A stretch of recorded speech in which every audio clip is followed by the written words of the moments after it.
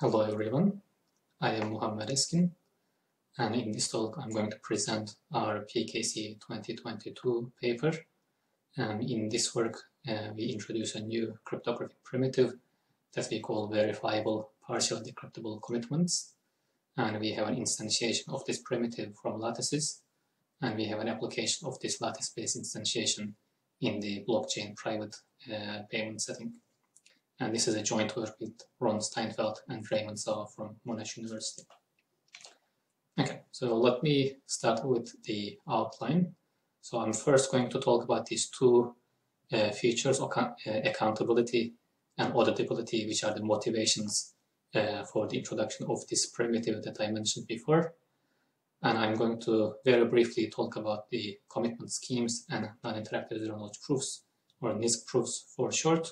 This will be a very brief discussion, and I'm going to introduce this new primitive that we abbreviate as VPDC, and then I'm going to talk about our lattice-based instantiation. So our instantiation is based on a commonly used lattice-based commitment scheme that we call hashed message commitment, and then finally I'll talk about our application in this private blockchain payment setting where we construct an auditable protocol that we call matrix AU. Okay, yeah, I'm sure everyone knows what a multi-party protocol is, but just to recap, so we have a bunch of parties. In this simplest setting, we have two parties, Alice and Bob. So in this multi-party protocol, they might be exchanging some messages, they might run some internal computations, and then maybe at the end of the protocol, they might output some messages. Okay, and here, as you can see, like Alice knows who Bob is, Bob knows who Alice is, and everyone else can see the exchange messages and can also see who is exchanging these messages. Okay, but of course, from a cryptographic perspective, this is not very desirable because we might be leaking a lot of secret information. For example, M0, M1, and so on might be containing some secret information, or leaking the user identities that are involved in the protocol might also be not desirable. And from a cryptographic point of view, we often want what's called a privacy-preserving protocol. Okay. So in this setting, we again have Alice and Bob, but they kind of have a kind of like a shield, a cryptographic shield that protects their identities from the outside world, or they may also not even know each other's identities. And also the messages that are encrypted, the messages that are exchanged between Alice and Bob, they are also somehow hidden from the outside world. Okay, and to achieve these privacy goals, there are common tools employed, such as commitment schemes, zero-knowledge proofs, encryption schemes, and so on. But even though this setting of privacy-preserving protocols are very desirable from a cryptographic perspective, it also leads to issues in practice. And in particular, for example, Bob may be malicious, and he might be actually exploiting these privacy features to hide, for example, his illegal activities. Okay, what could it be? For example, just a simple example. So he might, for example, be injecting Alice's computer with a ransomware, and he might be asking for a ransom, say something like, pay me $1 million in Monero, or I'm going to destroy all of your files. Okay, and Monero is a privacy-preserving cryptocurrency protocol where the user identities and the transaction history is hidden from the rest of the world. Okay, so to hide his, for example, illegal financial activities, Bob, who is the adversary in this case, might be exploiting these privacy features that are used in the Monero cryptocurrency. And we actually already know that this is happening with many cryptocurrencies that are used today. Okay, so to kind of circumvent this problem in practical applications, what we may actually want is an auditable privacy-preserving protocol where we are going to introduce this authority into the picture. Okay. Now this authority will have special powers, and in particular, he will be able to kind of break through this anonymity shield, and he will be able to say, okay, that's actually Bob who is misbehaving or who is kind of conducting some illegal transactions. Okay, And in particular, this authority will have a secret trapdoor and will use that trapdoor to be able to kind of break this anonymity or privacy features that are employed in the protocol. Okay. And this authority might also be able to see the exchange messages.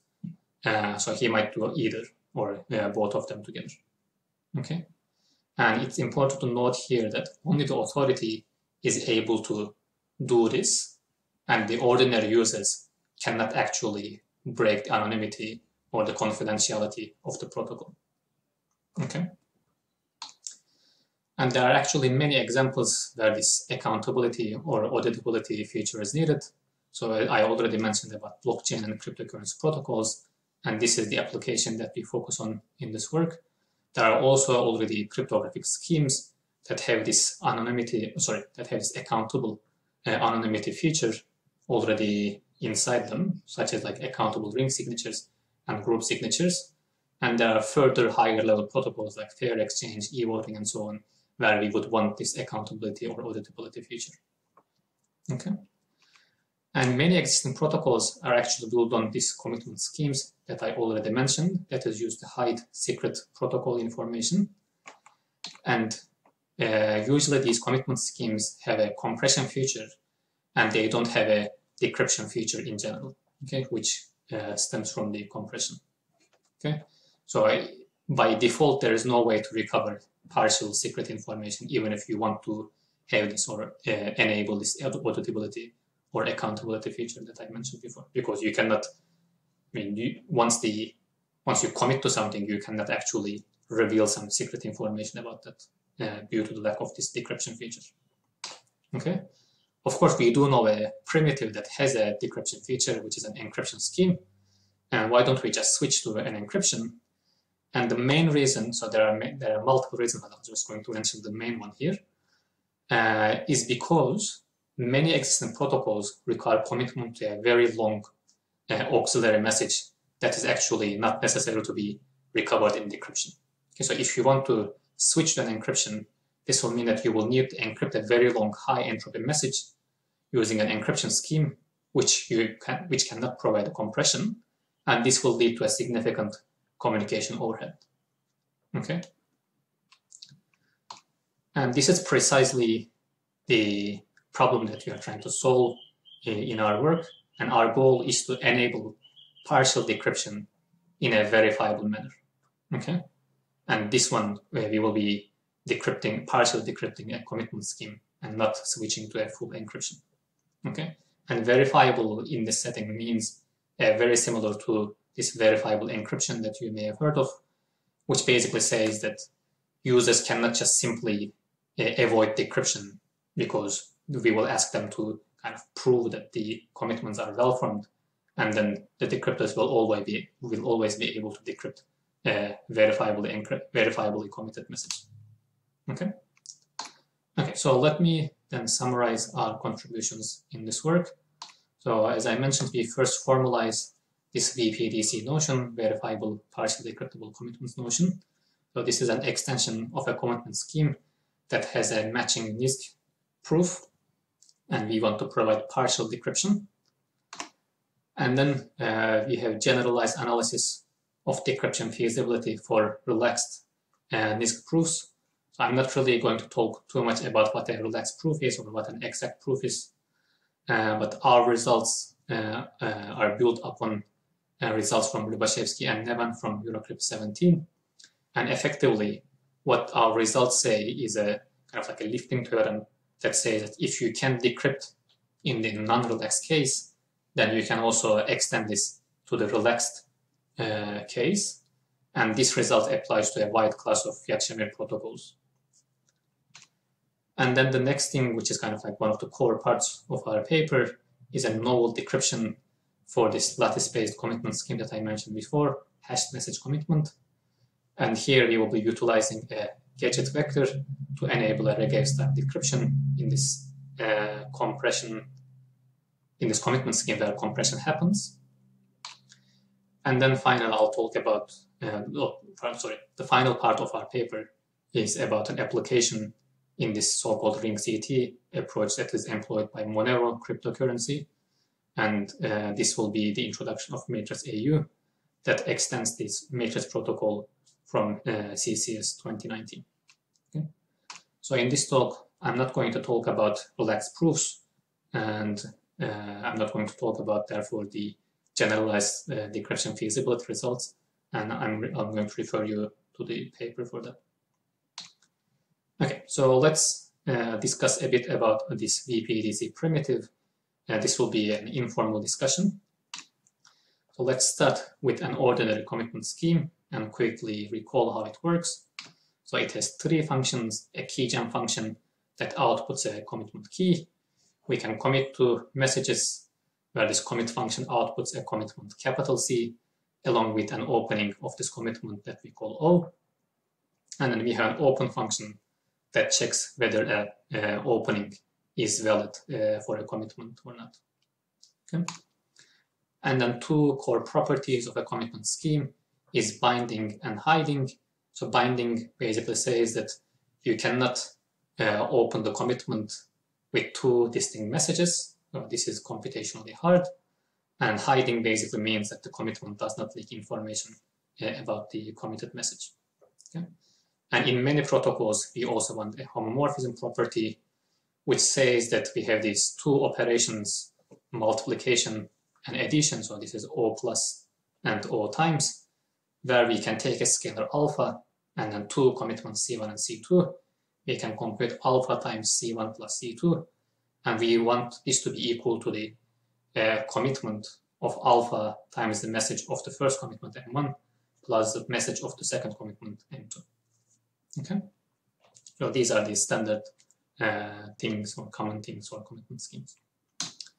I'm not really going to talk about or defined NISQ proofs, non-interactive zero-knowledge proofs, and we are basically just going to assume the existence of a matching NISQ for the relation that is given here, and this relation is a standard commitment opening relation that says that the prover knows an opening O for a given public commitment C, such that C and O, when given as an input to the C open function, returns true. Okay, so this is a very standard NISQ proof, and this NISQ will satisfy the standard properties of completeness, soundness, and zero knowledge. Okay, let's now really look into how we now extend the commitment scheme to the VPDC.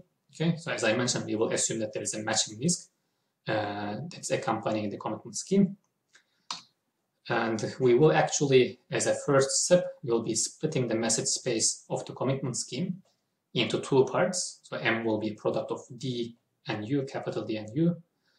And D will be denoting the decryptable message space, where U will denote non-decryptable or the auxiliary message space. Okay.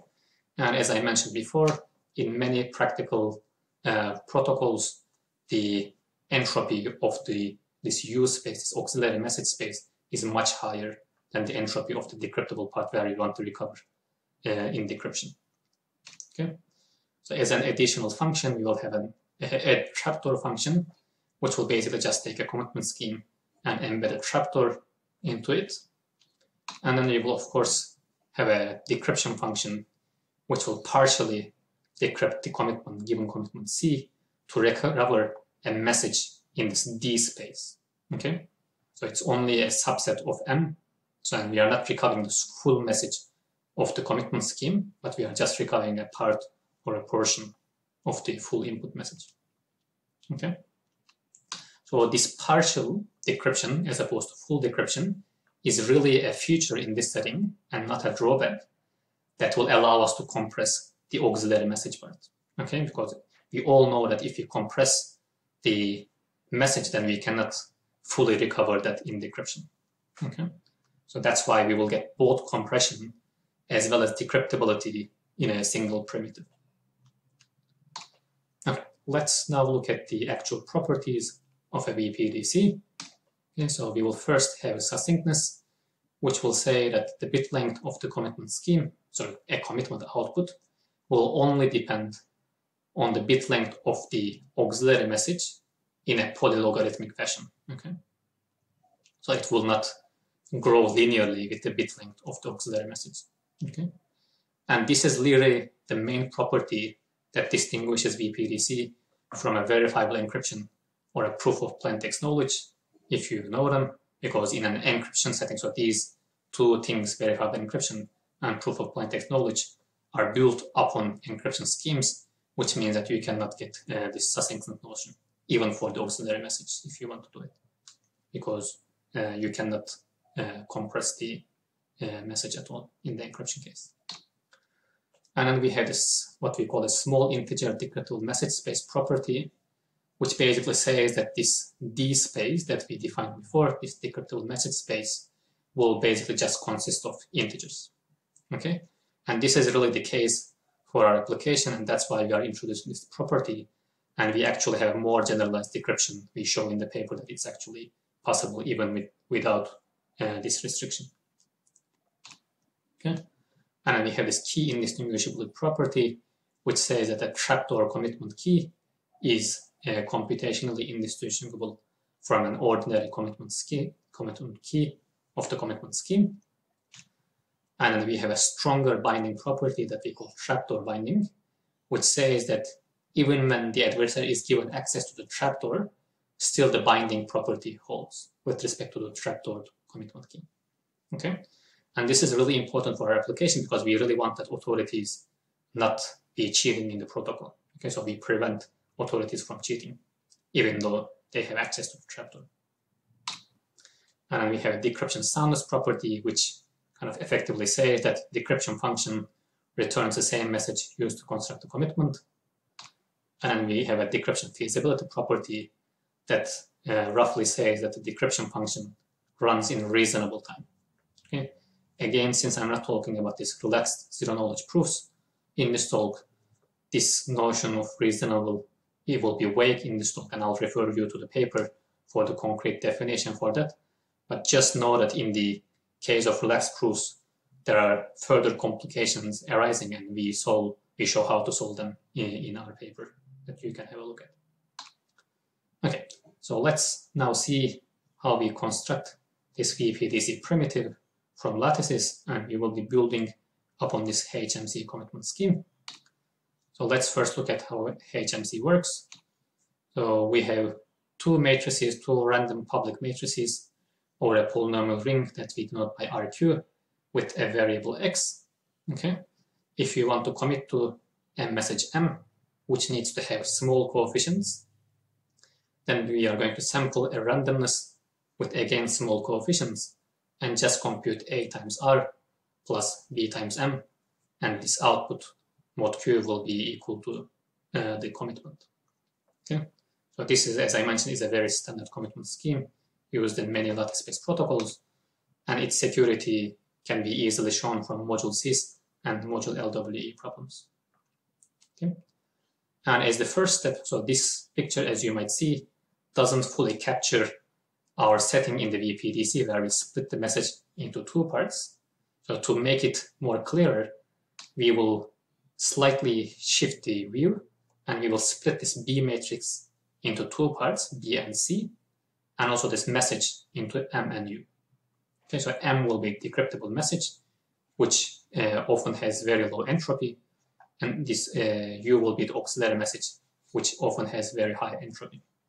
Okay, but still, the randomness, decryptable message, and the auxiliary message, they all have small coefficients. Okay, and there are already existing standard opening proofs for this HMC commitment, so we don't need to construct them from scratch. Okay, so they are kind of like very standard protocols. Okay, so first we need to add a trapdoor into the commitment key, and let's see how we do this. So first we are going to assume, for the simplicity in this talk, that M is just a bunch of bits. Okay, this M matrix, sorry, M vector that we want to recover in decryption. Okay, so this U part, the auxiliary part, can have much more entropy, so it doesn't have to be binary, but the decryptable one, we are for now assuming that it's binary. Okay, in the paper, we also show a generalization where M is not necessarily binary. Okay, so for trapdoor embedding, we are going to update the last rows of these A, B, C matrices. Okay, so let's assume that A prime, B prime, and C prime are the parts of ABC where the last rows are removed. Okay, and the last rows we are going to kind of generate them in a specific manner. Okay, and in particular, they will just be LWE vectors. Okay, in particular, we take the matrix, this random matrix A prime, multiply it with a secret vector S prime, and then we add some noise. Okay, in particular for V0 we add E0, and then we add E1, and then E2 for the other. Okay, but with only one difference, where the second one, this W1, will also have this additional term that is T bar times a gadget vector G. Okay, so T bar is this parameter that's also used in Regev encryption, which is Q divided by T for a parameter T that defines the message space. Okay, and this gadget vector is this powers of 2 vector, like 1, 2, 4 up to a power of 2, and then x, 2x, 4x, and so on. Okay, since we are working over a polynomial ring, we have this multiplication by x, and x squared, x cubed, and so on. Okay, so this T bar times G part will be important for us, so that will allow us to recover the message. So if you are a bit confused with this picture, don't worry about it.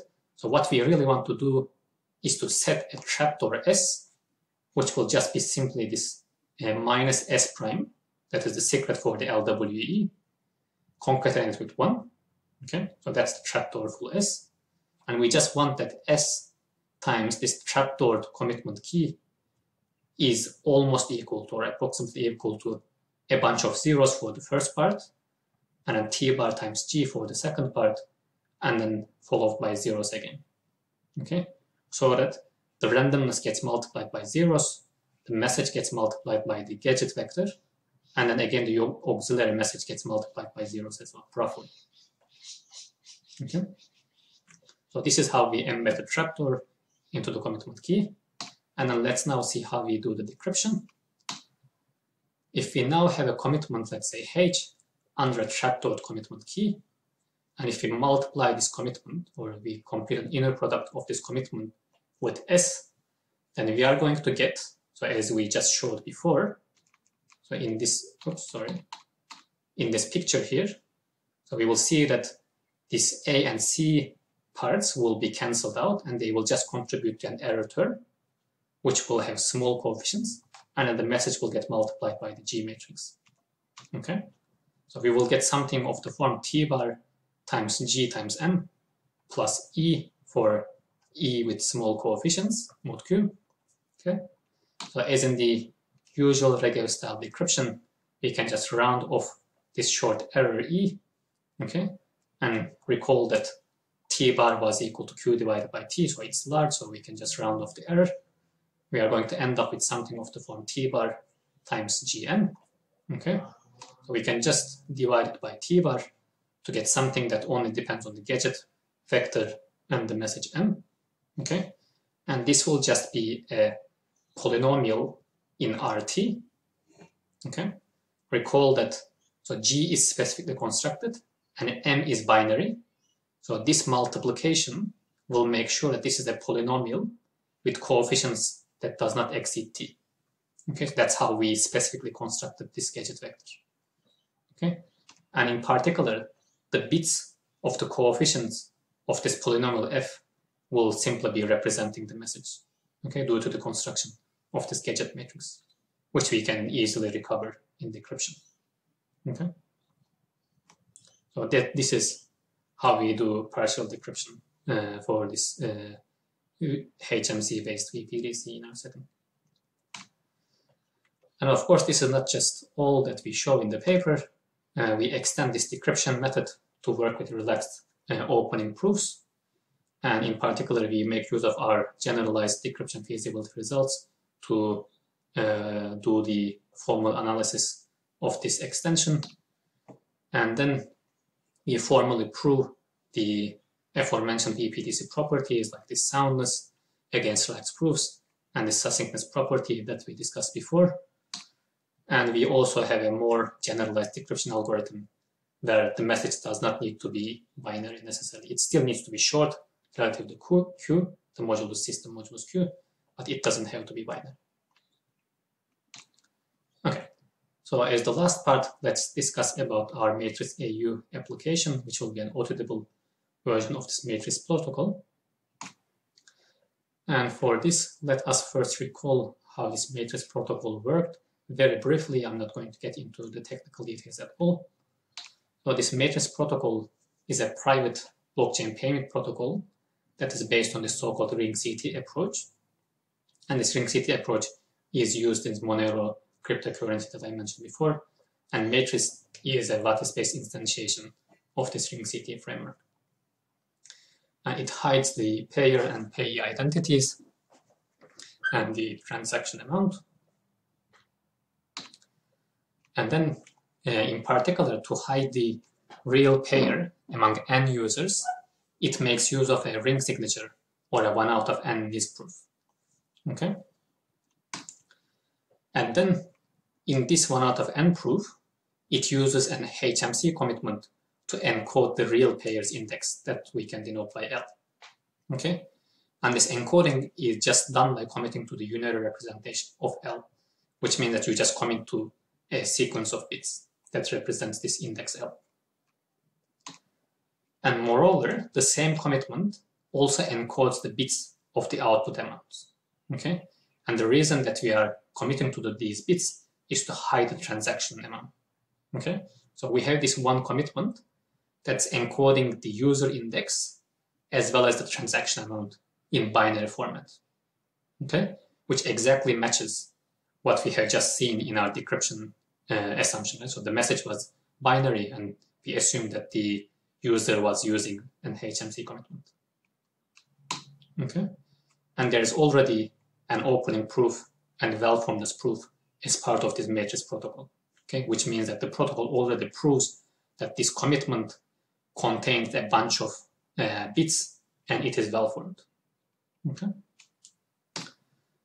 And then already the protocol has kind of like the NISC proofs that we want to have as the matching NISC. So all we need to do is to replace this ordinary HMC using matrix with this VPDC, HMC-based VPDC we already constructed in the previous part. Okay?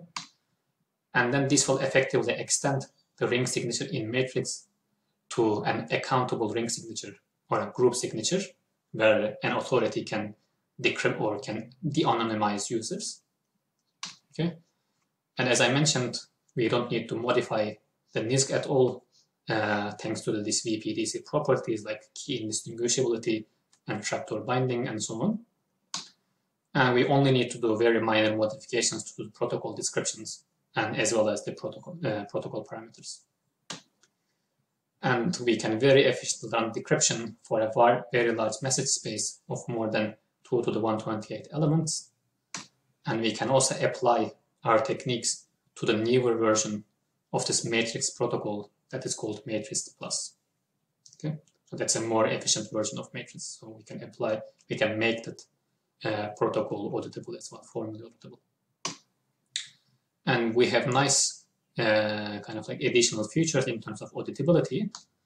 For example, we can have multiple auditors that can audit the same transaction without revealing their individual trapdoors. Okay? And we can also allow each user to choose their own auditor, or some users may choose to be not audited at all. And we can also let the system enforce auditing so that people cannot avoid auditability. And in this case, we just need to make sure that the verification checks that the non-auditable transactions fail in verification. And basically, this is just done by checking this commitment key, whether it's the trapdoored one or the ordinary one.